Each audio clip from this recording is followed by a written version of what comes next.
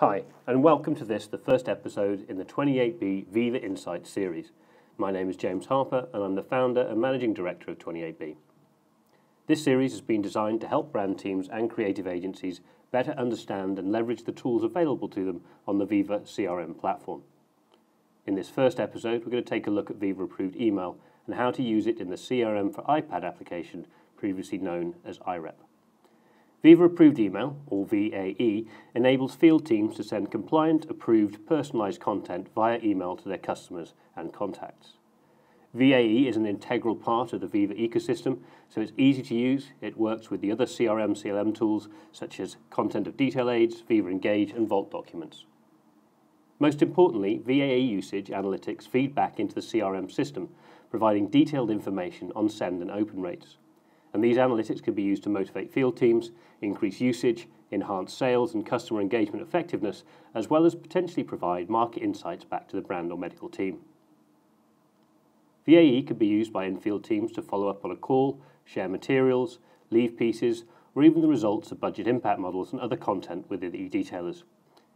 It can be used to invite customers to educational meetings, webinars, or remote detail sessions.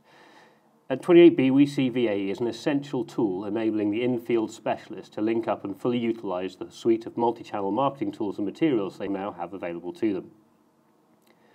First off, I'm going to take you through the classic VAE user interface. Then in the next episode in this series, we'll have a look at how VAE can be launched directly from within an e-detail, as well as how you can use the analytics and a My Insights dashboard to inform and enhance a user's effectiveness in the field. So let's jump in and see how all this works. The user selects their target customer from the list, then from the action menu, which is the three dots in the top right, they select Send Email. As you would expect, Veeva offers a highly granular level of control in terms of what email templates and content are available to users, if they can be used together, and with which customer. So only the content appropriate and approved for this customer will be shown in this list. The user can, if they wanted to, filter by product. So let's select the top example here, and then we tap on the grey header bar to display the content. The base of a Veeva Approved Email is called an email template.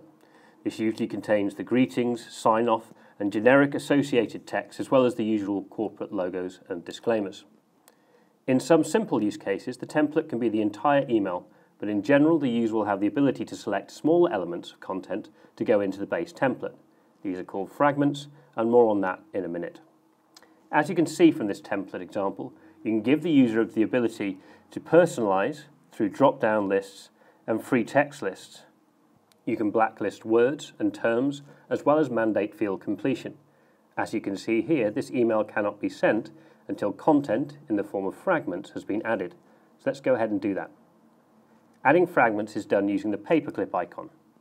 Any fragment that is associated to this template and that has been approved for use by this user and for distribution to this customer is then shown in a list like this. Once added, the user can then reorder fragments within the template. VAE has an automated referencing system that means even as the fragment order is changed, the references will renumber to match, which is a pretty clever and well thought through touch from Veeva there. By tapping the eye icon next to the paperclip, the user will be able to preview the template to see how it will be seen by the customer when they receive the email.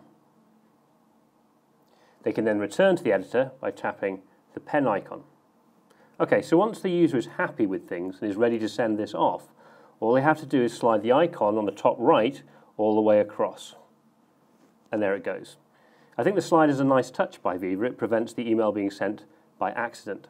So that's a basic overview of sending a rep-triggered email via the VAE standard interface on the CRM for iPad app, and I hope you found it useful.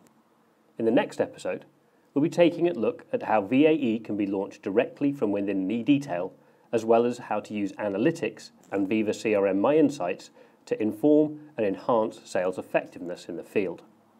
Cheers for now.